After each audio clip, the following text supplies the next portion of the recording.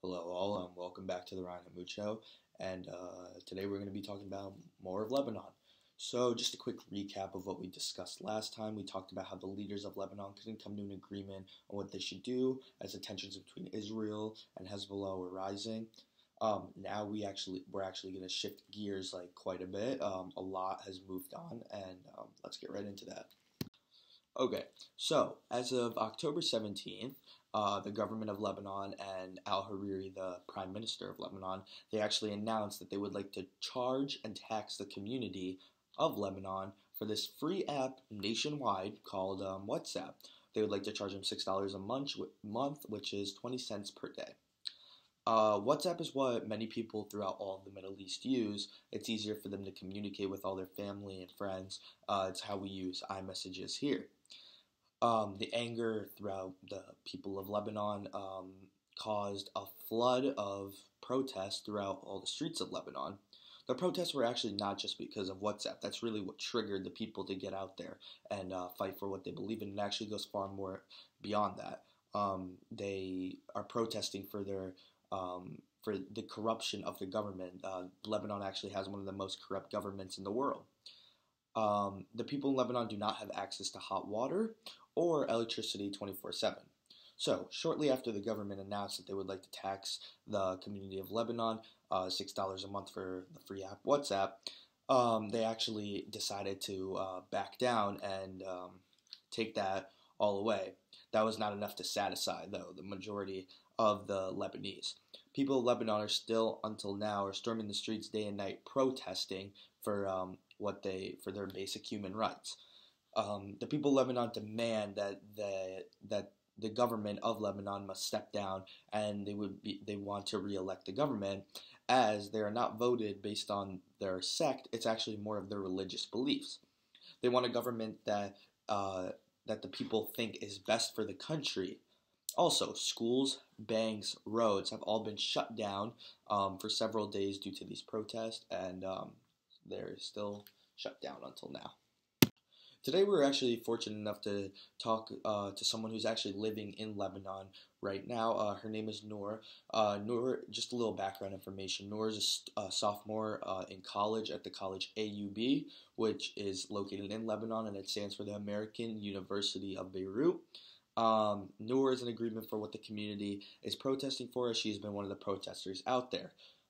She's actually not going to school right now because, like I said before, all the schools are shut down. So, Noor, my first question is, what is it that's really going on right now in Lebanon? As we hear a lot about the WhatsApp and the tax.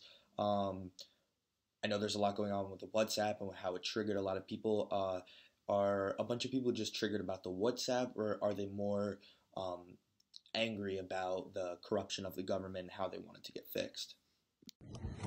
Hey Ryan, thank you for your question. So, unlike what most media outlets have tried to put out there, the Lebanese are not protesting simply due to a WhatsApp tax. It goes way beyond that. We have one of the most corrupt governments in the world. They have stolen over $2 billion from the people and sent it out to banks around the world to hide this evidence, but they've been caught. We do not have access to electricity 24/7. We do not have access to hot water 24/7. Unless you belong to a high socioeconomic class, you cannot access proper healthcare.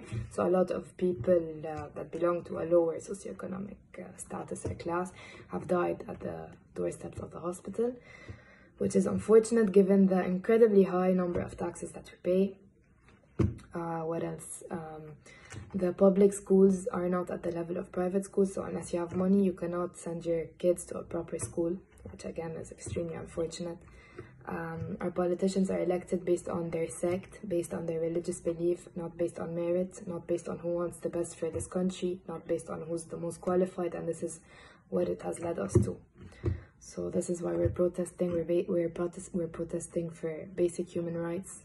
We want to live properly. We're paying money. We want to see results. So that's the idea, not simply a WhatsApp tax. Oh, okay, thank you. So actually, I'd just like to point out that this is one of the first times in decades in Lebanon that people varying from every religion and sect have united together to demonstrate against the ruling of their sectarian government. Now, furthermore, newer, I would like to ask you: are these protests really safe, or are they violent? Can you give us a little bit more detail about that? Because I feel like there's a lot of confusion as we hear some of it is safe, and a lot of people say there's a lot of violence going on. So, what have you seen? So, have the protests been safe? Generally, yes. My sister and I, my friends and I, my mom and I have been going down every single day, and thankfully, we haven't seen anything out of the ordinary. But there are always a select few who want to go down and ruin what we're trying to do, which is abolish sectarianism. Some of these people benefit from this division of sects. They make money out of it, so they wanna put a stop to our cause and to our protests. So sometimes they try to use violence as a way to stop these protests, but people usually respond by shouting peace, peace, peace. We're doing this peacefully. They throw flowers at them, for example. So anyone who has tried to stir up some trouble has been stopped. For once, the whole country is united against our dictators, against our political, religious dictators.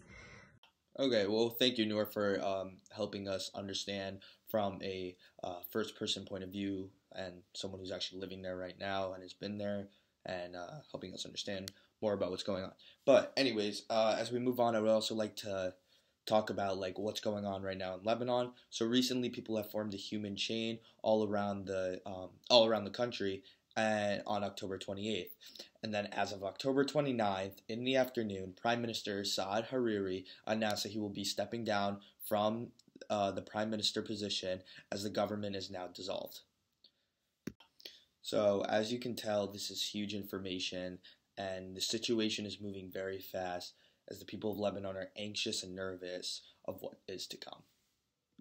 So just a quick brief recap of what we just talked about. Basically, on October 17th, the government of Lebanon and Saad al-Hariri, the Prime Minister of Lebanon, announced that they would like to tax their community $6 a month for a free app called WhatsApp.